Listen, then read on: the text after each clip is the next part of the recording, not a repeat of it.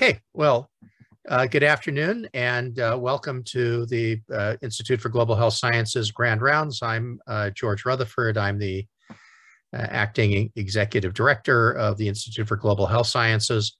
It's a true pleasure today to have Dr. Yvonne Maldonado join us from Stanford.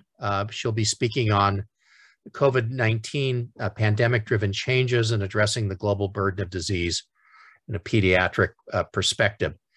Dr. Maldonado is an old colleague of mine, not old, and just going far back. She's the Taube Professor of Global Health and Infectious Diseases, a professor of pediatrics and of epidemiology and population health, and chief of the Division of Infectious Diseases in the Department of Pediatrics at Stanford, where she's also the Senior Associate Dean for Faculty Development and Diversity. She attended the Stanford University School of Medicine and Pediatric and Pediatric Infectious Disease Fellowship at Johns Hopkins. She served in the Public Health Service in the Epidemiology Intelligence Service and received the Alexander Langmuir Prize named for the founder of EIS.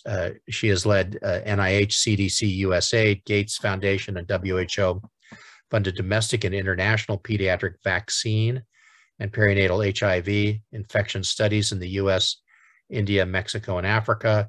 She leads several COVID-19 clinical epidemiology and laboratory studies and epidemiologic modeling at Stanford and at the state and national level.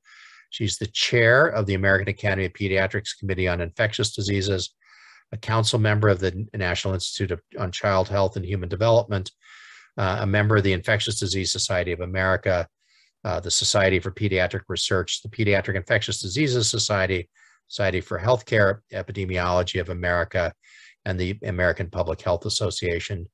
She's the liaison to the U.S. Public Health Services Advisory Committee on Immunization Practices. This is from her AAP role, and a previous member of the Board of Scientific Counselors for the Office of Infectious Diseases for CDC, and the Board of Pediatrics Infectious Disease Society. She's published over 250 peer-reviewed articles. We have probably 5 in common, and is co-editor of the textbooks Remington and Klein's Infectious Diseases of the Fetus and Newborn Infant, and the report of the American Academy of Pediatrics Committee on Infectious Diseases, better known as the Red Book. So it's a delight to introduce Dr. Maldonado. Let me also introduce Franny Kincaid, who's a master's student here at UCSF. Franny is a graduate of Indiana University, and where she majored in biology, and she'll be leading the Q&A when we're done. So let me turn it over to Dr. Maldonado. Bonnie, thank you so much for doing this, and I definitely owe you one. In front of all these people, I'm going to say that. So, oh, thank you. Take it away. Thank you. Thanks. George and I have, George was my mentor when I was a young new epidemiologist, so I owe him a lot as well. So let me go ahead and get started. I know we are short on time, and there's a lot to cover, but I did want to talk a little bit about the intersection of my own interests and probably the interests of a lot of you out there, which is how did COVID-19 really drive challenges in addressing global burden of disease? And then I'm going to talk about pediatrics and specifically as well. So here are my disclosures. And I just think context is critical. This is a little slide that I found from a Wikipedia website somewhere, but it just shows you from the time, from in the last 2,000 years, these little poofs on the left show you that we've had a number of pandemics over those 2,000 years. This is not the biggest pandemic we've seen in terms of raw numbers, and even in absolute numbers, you can imagine that this is our current pandemics pale in comparison. And if you look on the right, the death tolls are actually also much higher, say, for example, for the Black Death, for smallpox, and other diseases. So I'm not to trivialize what we're going through right now, but humanity has faced other pandemics, and fortunately with our technology and our knowledge of epidemiology and policy, we should be able to address these as we move further along in our understanding of this virus and its impact. So I'm going to talk a bit about how we measure global health and why we measure it. You probably all know some of this, but I wanted us to all get on a global, on a level playing field. Some of the simplest measures are the best ones because we need to level the expectations of understanding global health at its very basic and core level across many different societies that have different access to infrastructure and resources. So we measure births and we measure deaths. Those are the easiest things to measure. And even with that, with 194 countries around the world, we know that many countries can't accurately even measure these, but that is where we start. And unfortunately, death and births, as tragic as deaths are, it's some of the easiest ways to start addressing how we can improve global health. Economic conditions are important to measure as well, such as income, employment type, employment rate.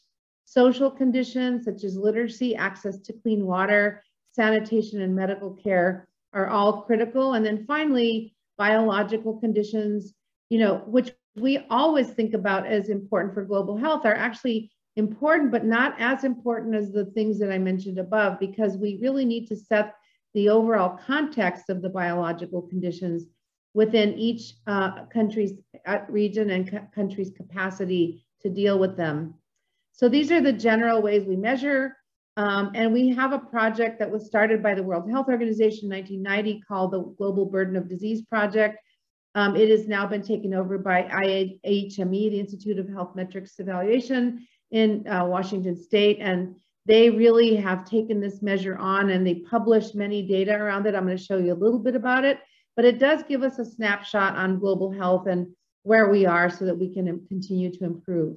Now, when we talk about key indicators of child health, we look at other things in addition to what I just showed you, and that is maternal mortality rate, neonatal mortality rate, infant mortality rate, under 5 mortality rate, and stunting, as well as children living in absolute poverty. Now, these are all, again, very hard to measure, especially in areas that need these measurements the most, but we do go in around the world as investigators and try to make sure we understand some of these rates. And what we found is that even within lower and middle income countries, which have the biggest burden, as you'll see, there are regional aspects to this. That is, some areas that have better outcomes and worse outcomes.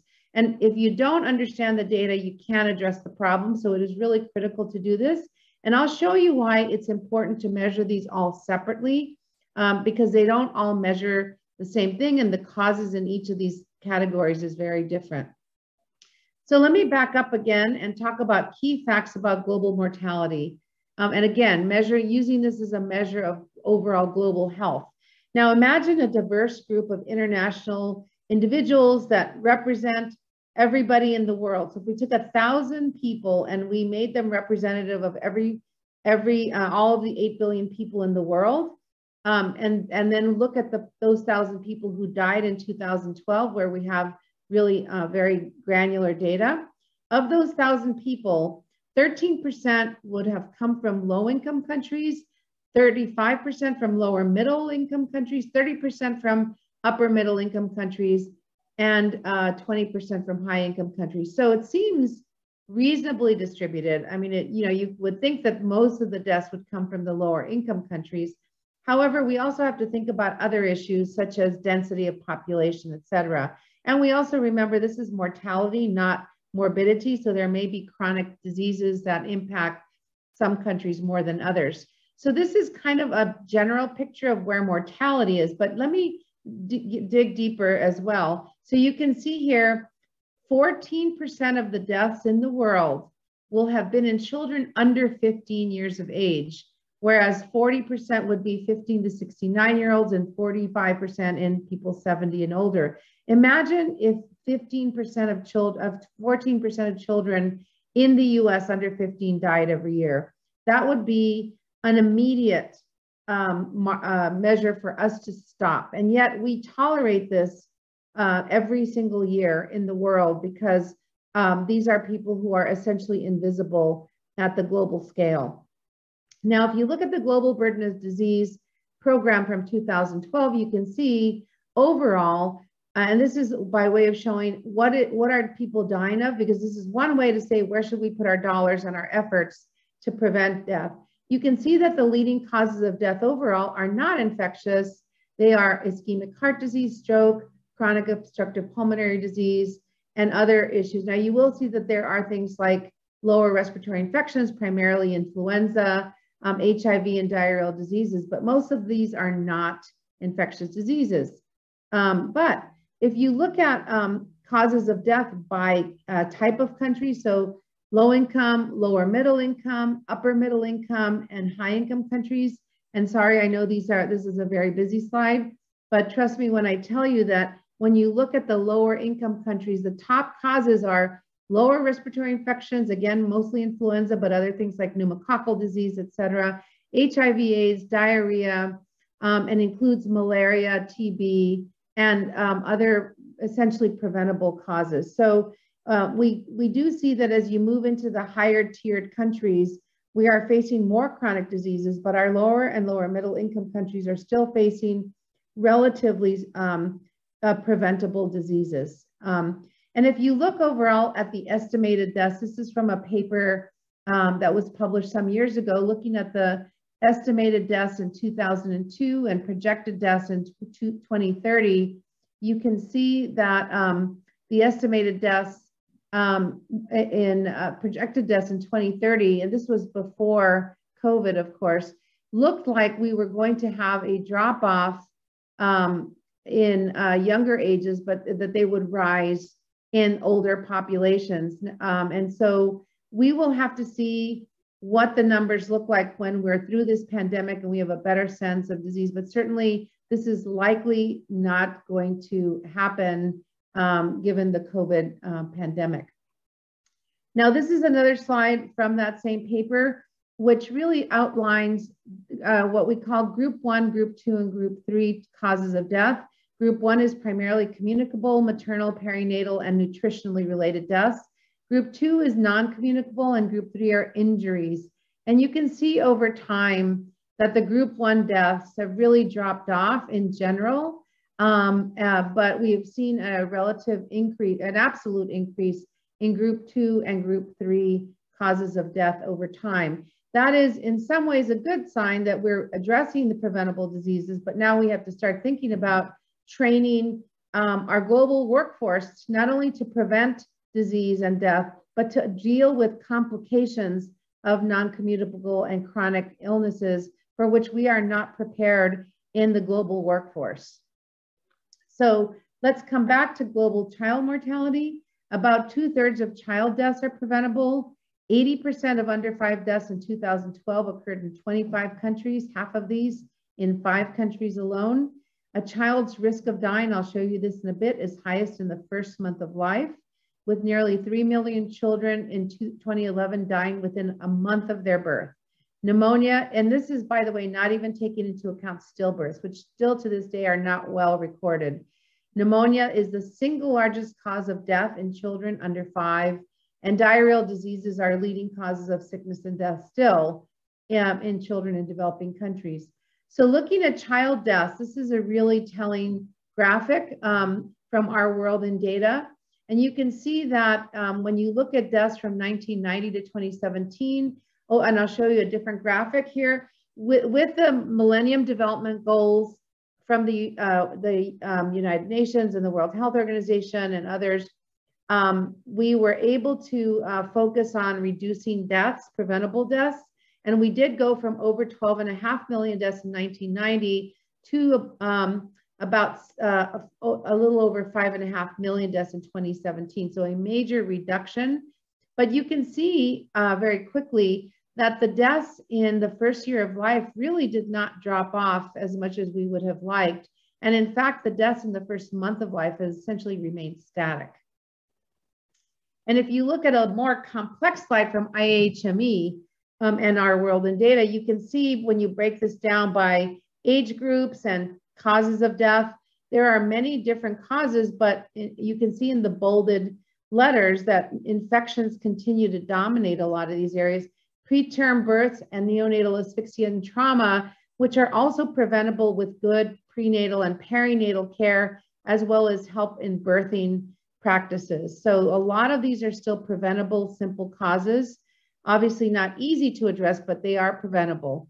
And infectious diseases continue to play a big role. And by the way, in all of these deaths, about half of them are somewhat related in one way or another to malnutrition. So we still have a nutritional component to a lot of these causes of death. Now, what about vaccines? So we know that in the last several years that using these 9 vaccines here, we've at least been able to eliminate 3 million deaths a year in children. We could do even more with additional vaccines that are now available through Gavi, the Global Alliance for Vaccines and Immunizations, and other organizations as well. And you can imagine when we look at the distribution of child deaths, the usual actors are in play, and that is that sub-Saharan Africa and parts of Asia continue to represent a lot of the child deaths. Now, remember, we're just measuring the minimum, not infections. We're talking about deaths. So this is the extreme example. Surely, as you all know, we can do a better job of immunizing children around the world, and I'll show you some data around that as well. And again, coming back to mortality over time, I think it's really important to showcase the fact that we were able to reduce deaths because we were very proactive and very strategic about focusing on vaccinations and other methods. And you see here, 12.6 million children died in 1990 and reduced that to 5.4 million by 2017. And by age group,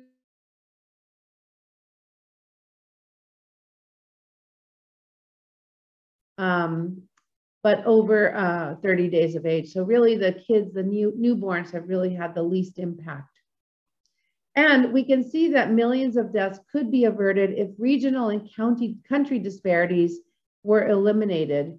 So if we had regional equity, we could eliminate another 4.4 million deaths, and global equity would reduce that number even further. So, and what we mean by equity would be addressing a lot of the factors that are causes of death, such as lack of vaccination, lack of prenatal care, lack of perinatal care, and addressing malnutrition in children and pregnant women and children around the world.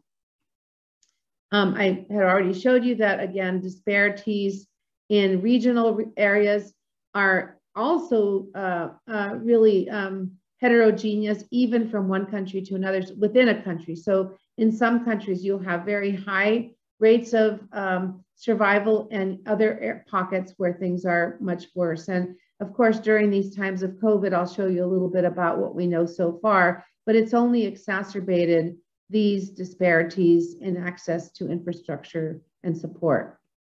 So worldwide, the contribution of different risk factors to disease burden has changed overall from risk for communicable diseases in children to those for non-communicable diseases in adults. I would argue as well that non-communicable diseases in kids have also grown in needs, because a lot of children who otherwise would have died are now surviving, but may have morbidity impacts for which we don't have a well-trained pediatric workforce.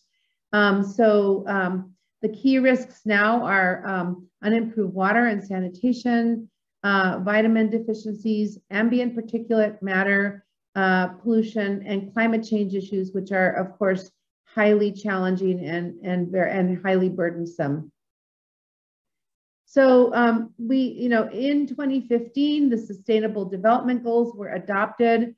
There's 17 of them. They don't really directly address health except for number 3, which is good health and well-being. But really, the idea is to provide a holistic approach to health, including families, hunger, education, gender equality, water and sanitation, energy, economic and industrial infrastructure, reduced inequalities, sustainability, climate action, et cetera. So very aspirational goals that we think we must maintain in order to really keep our countries around the world and our regions around the world looking forward to maintaining not only a reduction in childhood deaths, but an improvement in life course, improvement in overall health rather than just reducing deaths. And then what happened is, this is a book that I would encourage all of you to read if you get a chance. It's a short book. It's written by a former CDC employee who actually worked quite a lot on was one of the leaders of the smallpox eradication effort. The book is called House on Fire, and it's the fight to eradicate smallpox. And the reason I like this book, I'll first read you the quote. If a house is on fire, no one wastes time putting water on nearby houses just in case the fire spreads. They rush to pour water where it will do most good, on the burning house. So we know now where the burning house is. And the question is, are we going to continue to waste the water, or are we going to pour it on the burning house? And Bill Foege talked about this when he looked at smallpox eradication. And this is actually not a quote from him. It was from one of his Indian colleagues who was helping him strategize on how to address smallpox. And so, as you know, we were successful with a global effort to eradicate smallpox. We need to take the same effort and a will, political and other will, when we deal with COVID, because COVID is another house on fire that has not only raised issues around how our healthcare and our public health systems are working, but on racial, ethnic, and other health disparities and how we deal with those. So this is a real call to action for us to really start to address those houses that have been on fire for many, many decades, and we just haven't spent time thinking about them. So let's come back and talk specifically about coronavirus. As you all know, it's quite widespread in terms of death and disease, but just to get, this is from, I think this is World Mapper. Yeah, this is World Mapper. So I want to compare and contrast what's happened. This slide on the left is from a year ago, and then here on the right, you can see where we are now. So this is COVID-19 cases per capita, and you see that the many cases, the global south was primarily affected.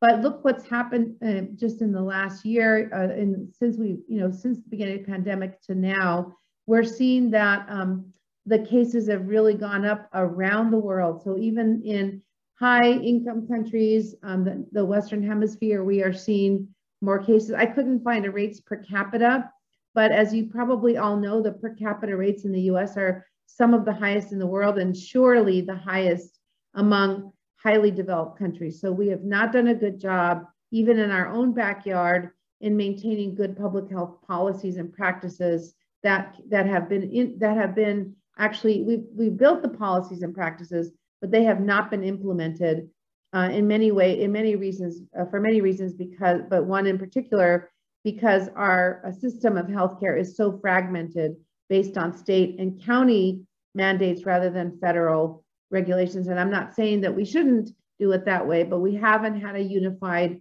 policy approach to COVID. But you can see that we have had cases all around the world as well, and clearly a devastating disease everywhere. Now, when you look at deaths, as of June 2021, you could see that the global south again was disproportionately affected and continues to be on the right. But now we've seen our share here in the US, with us having some of the, I think if not the largest, some of the largest death rates around the world. And I say that because while our numbers are larger, I suspect there's a big undercount in other countries. But be that as it may, we have really, we are just in the same boat as our global partners in the global south in terms of our ability to utilize our infrastructure to address COVID, or a lack of it. So now, I don't want to spend time talking about COVID. I'm sure you've had many opportunities to do that. What I wanted to do is talk about other impacts of COVID on children. And obviously the biggest marker of infrastructure support for kids has always been, how do we deal with pediatric vaccines? And in July of 2021, we saw that global vaccine coverage dropped overall in the world from 86% to 83%. Now that doesn't seem like a big drop, but that means that an estimated 23 million kids under the age of 1 did not receive basic vaccines, which is the highest number since 2009. In 2020, the number of completely unvaccinated children increased by 3.4 million. Only 19 vaccine introductions were reported in countries, especially in lower and middle income countries. In 2020, less than half of any year in the past 2 decades. And this is another chronic issue here. 1.6 million more girls were not fully protected against HPV in 2020 compared to the previous year. Now, this is an interesting fact that I think people overlook, but in fact, cervical cancer is one of the top 5 causes of death in women around the world. So the fact that we are seeing reductions in HPV vaccine is especially tragic, because in 10 or 20 years, we're going to see an epidemic of women with cervical cancer deaths where we've already had a major problem already. So this is particularly poignant because this is access to a very straightforward ability to prevent a cancer death. And this is only going to get worse during the pandemic period. Now, this was data that was shared with me by George, so I thought it was really exciting to be able to include it here. But this is an analysis from a company called Avalera, and they took previous analyses which compared US federal, this is the US, so I just talked about global, this is US based data. And this, what you're seeing here is that this company took ACIP, or federal government related recommended vaccinations from January through November of 2020 to the same months in 2019. So pre versus post pandemic across all claims. So these are claims data, people who ask for payment. It's really the best way to measure global vaccination utilization, is who asked for payment for vaccines that were administered. And this is important because it's not only public data, but it's also private data. So commercial providers as well as federal providers. And you can see over time that the important thing here is to see that over time, the number of claims actually has dropped off, especially in 2021. So that means that less people are asking for reimbursement, and that means that essentially we're missing a lot of vaccinations. And the decline translated into an estimated 26 million missed doses of recommended vaccines. Then you can see that the data summary here shows that routine immunizations will continue to lag in 2021, and that we are going to see many lower vaccinated children, but also adults. And this will lead to potential for outbreaks of measles, pertussis, and other diseases in the US. We can only imagine that this is going to happen as well in developing settings. So this is a message that I work on with my colleagues at the American Academy of Pediatrics, as well as other global organizations, to try to make sure we enhance immunization opportunities.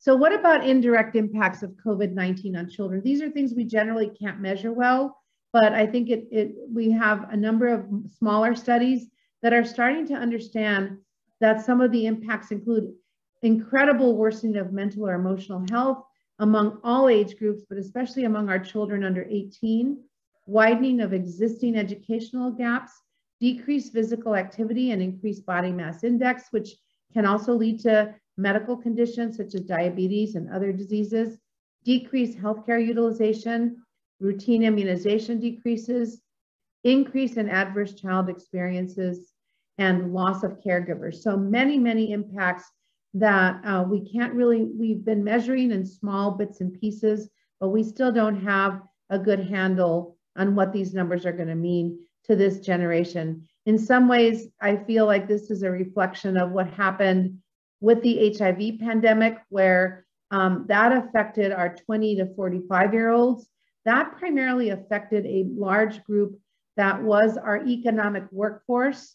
But what we're seeing here is even worse, I think, because this pandemic is affecting our future economic workforce and the ability of societies all around the world to be able to build up with the youngest and brightest, and really giving an opportunity to go ahead and become the leaders in the next 10 to 20 years. So let me spend a little bit of time talking about the Gates Foundation Goalkeepers Report. Their general reflections, if you want to, you should go to this Goalkeepers Report. It's kind of helpful. They have nice pictures and it's fairly straightforward to read. I'm going to pull some quotes from the 2020 report as well as from the 2021 report. So some of their overall observations obviously were major backsliding in percentage of children around the world getting essential vaccinations with food insecurity on the rise. And unfortunately, one of the biggest areas of impact was in extreme poverty. Remember, we talked about the Millennium Development Goals. And one of the amazing things about the Millennium Development Goals, which ended in 2015, was that we were able to reduce extreme poverty around the world by a huge percentage. And all of that was lost during the pandemic. So the first 6 months of the pandemic saw the number of people living in extreme poverty rise by 7% after huge declines for the last 2 decades. So in September of 2020, the appraisal was, in other words, we've been set back about 25 years and 25 weeks. Think about what the impact is going to be now, more than 2 years into this pandemic. This is an example from 2020 of the projected numbers of under 5 deaths. So you can see in the red, that would be the worst case scenario, that is under 5 deaths going up. And the lower bar there showing where we had hoped to be. And we again don't know where we are at this point, but we certainly aren't at the worst case scenario, but we're somewhere between that and our ideal. But we certainly know that the pandemic has led to a reduction in these efforts, not necessarily just because of the pandemic impacts on child deaths, but on the economic impacts on children's caregivers and the environment in which they grow up, which has led to less support of these children.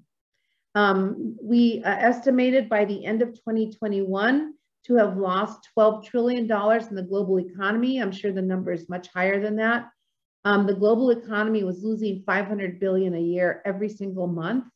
Almost every axis of inequity, as we spoke about before, impacted every one of those dimensions. And again, this is where I talked about the house on fire, where the pandemic infectious issues are important, but the overall axis of inequity is even more glaring.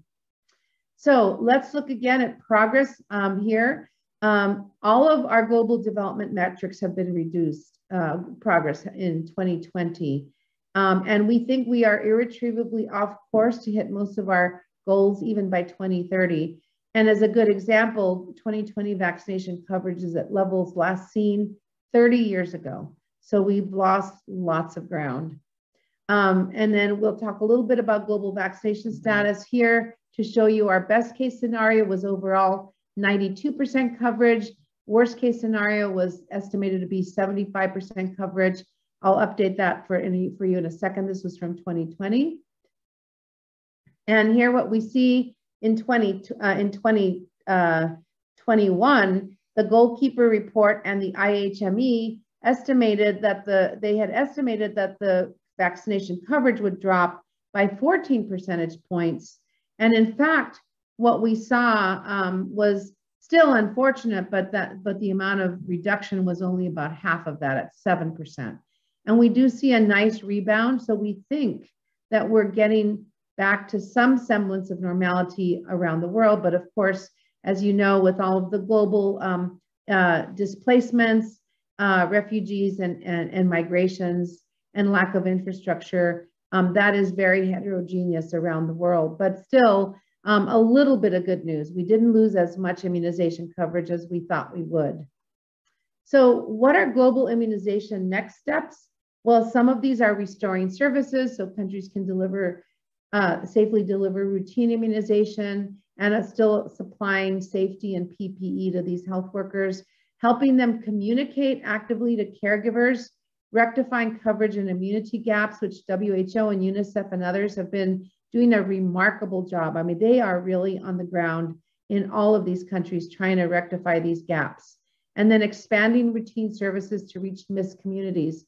Honestly, if we could do this for polio, we should be able to expand those kinds of missed opportunities for all vaccinations and all pediatric and maternal services. But as we said before, there are areas that are difficult to measure, such as loss of educational opportunities and mental health impacts. And those are areas where I think we're going to need to continue to study, and not only study, but have a rapid response in terms of abilities for public policy and public health to really come in and start to shore up these areas where children are really suffering. Our literacy rates, our mental health issues, that not only are children in our high-income countries being affected, but certainly in the global South. So what about pandemic mitigation? The mitigation by a global commitment to equitably share COVID-19 vaccines. And of course, this is when they become available, and that's a problem. This was a slide I still keep, even though it's old, because we said we do have lots of vaccines, but we know, for example, in Africa, only 11% of individuals in Africa are fully vaccinated. And as you saw recently, Johnson & Johnson has started to reduce their production of vaccines, and they're not sharing those vaccines in areas where they promised and committed that they would share them in the global South in particular. So we're still not seeing availability of vaccines around the world. Half as many people would die from COVID-19 if the first billion doses of vaccine, for example, had been equitably shared rather than snapped up by rich countries. An impact on healthcare delivery systems could be rectified in the near term, but as we've seen already, economic damage to developing economies will take much longer to repair. Wanted to show you this slide, which I took from the website there from Nature back in August of 2020. This was before we had any vaccine availability. And I think this is a really interesting approach, because what you see here is vaccines that were committed, already purchased or committed before we even knew the results of any of the vaccine trials for any vaccines that were being studied in August of 2020, if you can remember that far back. And what you see here is that the supply of vaccinations were going, remember, we only need between 1 and 2 doses at this time, right? We thought 2 doses per capita. You can see who was already promised to get them. It was the UK, the US, the European Union, Japan, Vietnam, Australia, et cetera. And LMICs and COVAX in particular were getting nothing. We are still seeing that COVAX has gotten some share. I think we've seen globally that there have been about 10 billion doses of vaccine distributed around the world, which is a great number, given that we have 8 billion people in the world. But about 33 of the countries in the world, of the 194 countries, have had less than 10% of their populations vaccinated, and another 33 or so have less than 40% of their populations vaccinated. So we're talking about a large share of countries in the world that don't have adequate vaccination because they don't have supply. And we're talking about 2 years into the pandemic now, so we've had time to distribute. And this is another slide from the Kaiser Family Foundation showing vaccine doses purchased recently by income level compared to share of the global adult population. And you can see that high-income countries make up 19% of the global adult population, and yet that we have 54% of the doses just purchased. So I use vaccine equity as an example of overall equity. This is clearly the house on fire approach here, but if we can't even get vaccines out, what are we doing about infrastructure for all of the other issues that are less visible? So clearly there's a lot of work to be done here. So vaccine equity requires 1 or more highly effective vaccines. We have that. Manufacturing billions of doses, we have that. Financing to distribute and implement, that's been a problem.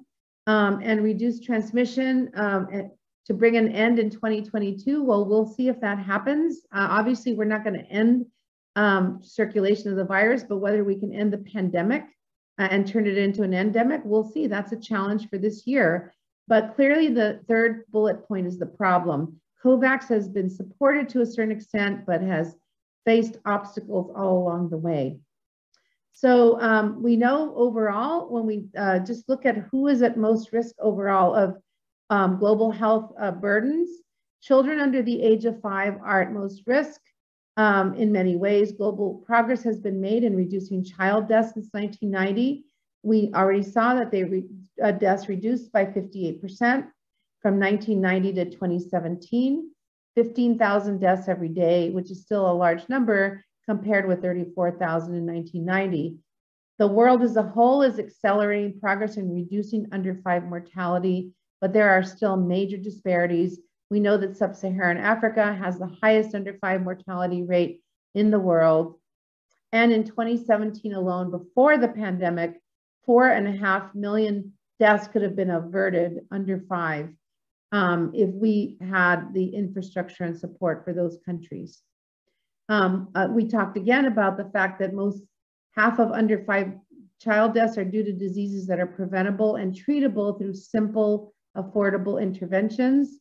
That strengthening health systems to provide interventions will not only save young lives, but are building the economic and political futures of our world. We know that when we lose this workforce, we destabilize countries and economies and the political systems that they support. So it's really a political imperative as well to save these young lives. And then malnourishment is a clear undercurrent in about half of all deaths around the world. So let me just spend a couple of minutes here talking about some overall frameworks. This is the PAHO, the Pan American Health Organization conceptual framework on health equity. There's a WHO one as well, but I really like the PAHO concept for a couple of reasons that I'll explain in a bit. So this is a higher level. How do we deal with health inequities? One of the things that we look at the very top there is intersectionality. We need to remember that social and economic inequities are important across many different spheres, including gender, sexuality, ethnicity, disability, and migration. Structural drivers of these inequities include political, social, cultural, and economic structures. Some of these are institutionalized racism, for example, which we need to acknowledge so that we can start to deconstruct those. Natural environment, land, and climate change are important. This is one of the areas that PAHO focuses on, which WHO does not give as much emphasis to. And the other one that PAHO focuses on, which we have not seen WHO focus on specifically, is the history and legacy of ongoing colonialism and structural racism. If we don't address these issues, we are going to continue down paths using false assumptions about how to correct problems. We need to deconstruct the systems that are creating inequities to begin with. Now, all of these structural drivers then lead to conditions of daily life that affect everything from early life and education to working life, older individuals, income and social protection, violence, environment, and housing and health systems. And improving these can lead to health equity and dignified life. Now, how we get there sounds very simple, but obviously is complex, but it involves taking action either locally or by governance and by focusing on human rights. So this is a really nice conceptual framework. Of course, it needs to be taken to the local level, the country level, and even the regional levels as well. And I think all of us can do a part in trying to start to address one or more of these areas. Now, let me end with a couple of slides that talk about some ways to measure these issues. And we're trying to do some studies now to look at social vulnerability. Social vulnerability indices, there are many of them. I'm just going to showcase one. And the way you use these are basically, this particular one was developed by CDC to identify communities that need support before, during, and after public health emergencies. It's been around for a long time. You can go to the website down below or just Google CDC SVI and you'll find a website. It has a lot of data. This is an open access data set where you can use a measure of social determinants of health by using US Census data, which is not only census tract driven, but zip code driven. and it ranks each county and census tract on 15 vulnerability factors and groups them into 4 related themes: socioeconomics, housing composition and disability, representation of racial and ethnic minority groups, and housing and transportation. And using this particular census tract approach, you can actually map out where high vulnerable versus low vulnerable communities are around the country for a particular area of interest. And doing that, you can start to then address and tease apart within each of those regions, where are the most vulnerable, what are the most vulnerable factors, and how can you start to address them as a local or a state or even national public health organization. And let me give you just one brief example here. So this is from early on, so September of 2020, looking at, on the left, a map of the social vulnerability index. And you can see the most at-risk indices in the dark blue and the least in the white or light blue on the left. On the right, you see COVID-19 cases during that time per 100,000 residents. And you can see that introduction of this virus happened in those areas that had highest overall vulnerability indices. And if you look at the data, I don't have time to show it now, you can actually tease apart the high vulnerability counties and look at urban, rural, housing density, all kinds of factors that are available on this open access data set, and start to identify what are the factors that are putting these communities at risk, and then start to try to address those. So I think these are the ways that we can actually work at a granular and local level on these problems. And these are, again, open access. California has a similar vulnerability index called HPI, but there are many others. And I think if we can start as academics to outline what are the specific risk factors in different areas and build toolkits and resources and policies to address them, we can at least start to take the first steps in putting out the fire in that big burning house. So I will stop there and thank you for your attention. Thank you very much, Dr. Maldonado. This was really inspiring. Let me turn it over to Franny, who's going to have questions. If you have questions, please put them in the Q&A and we'll work from there. Thank you so much, Dr. Maldonado, for that.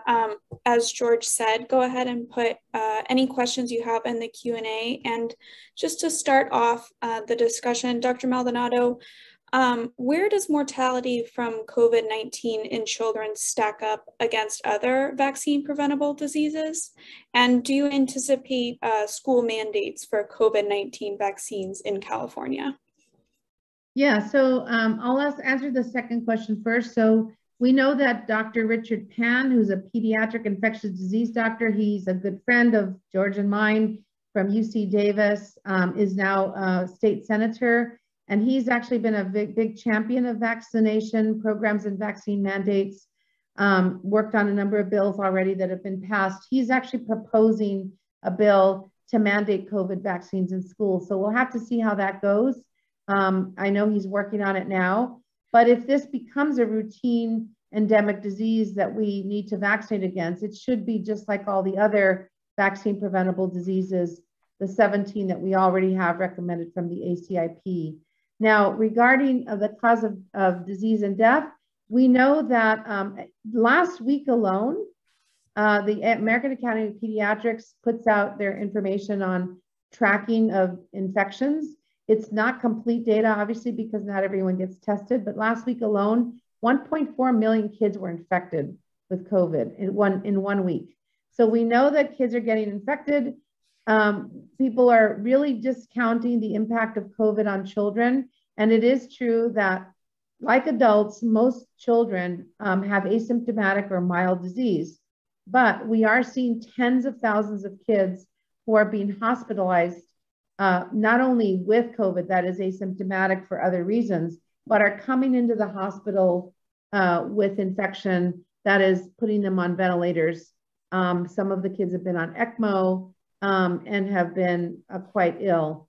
Now, about what our understanding is, about half of the children have had underlying conditions, immunocompromising conditions or other conditions, but some of those conditions are something like obesity and asthma. Those are the two most common conditions for children who have severe manifestations.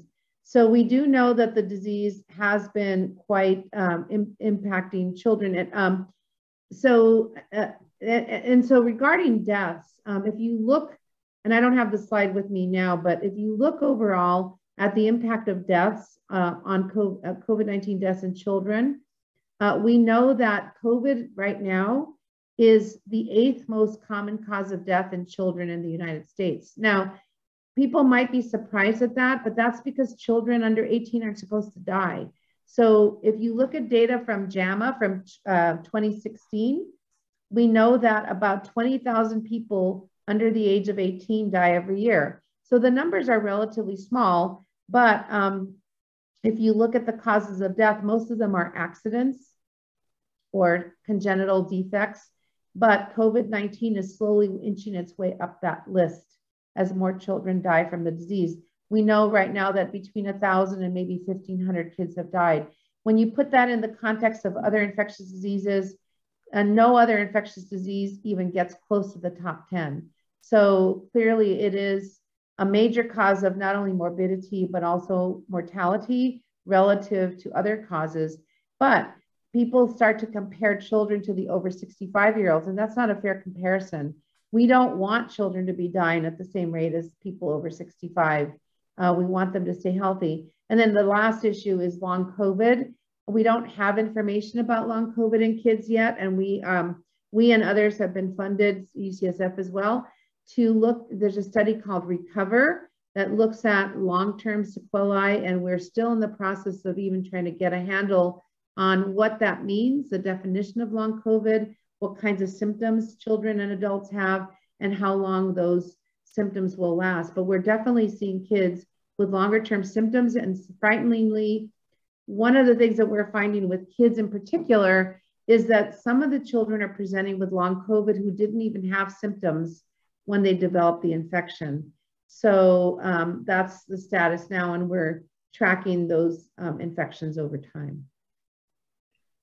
Thank you so much. And we have a question in the chat for you, Dr. Maldonado. It says, I saw you quoted the Gates Foundation as saying you can't stop a global pandemic, only with a country response. In your opinion, what type of global leadership do you think is needed in strengthening this response? Well, yeah, that's so I've worked for many years on the global polio eradication program. As you may or may not know, last year we saw 5 cases of wild type polio, and so far this year we've had none. I'm not actually confident that that's a real number, because given the pandemic, we may not be doing adequate surveillance. But the point is, we have dropped quite substantially over the last 30 years.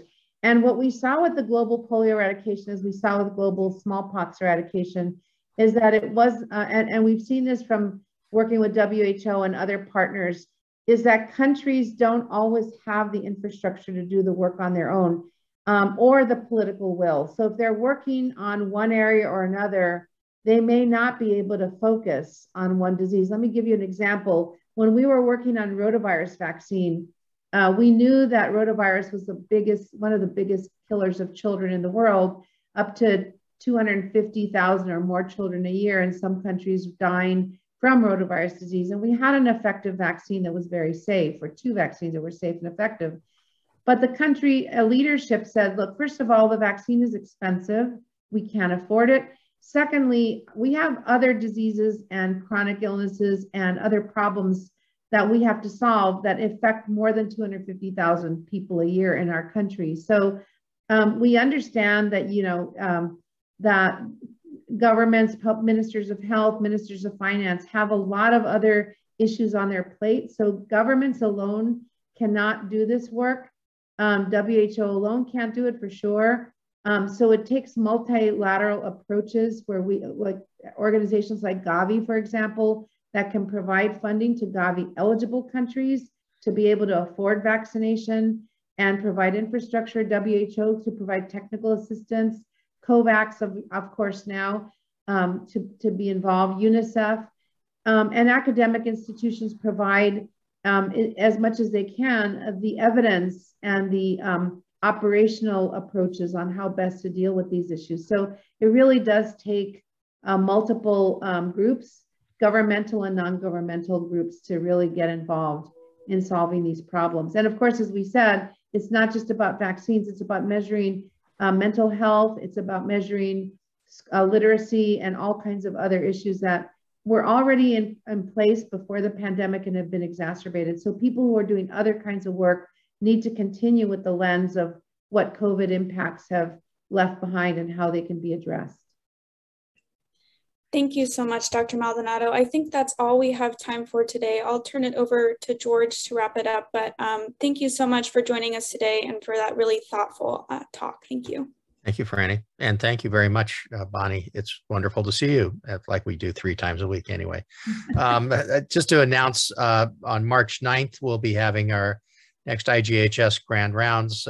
Following a pattern, we're going to dip down into the Stanford faculty yet again. And I've invited Dr. Shuchi Anand, who's a nephrologist at Stanford, who will be talking about chronic kidney disease of unknown etiology. A novel disease invigorates global health investigations in nephrology. So nephrology is kidneys, by the way, in case people didn't know that. But so we'll be looking forward to hearing her. Again, Dr. Maldonado, thanks so much. And it was great to have you. Thank you, Franny, very much. Bye, everyone. Thank you. Bye-bye. Thanks.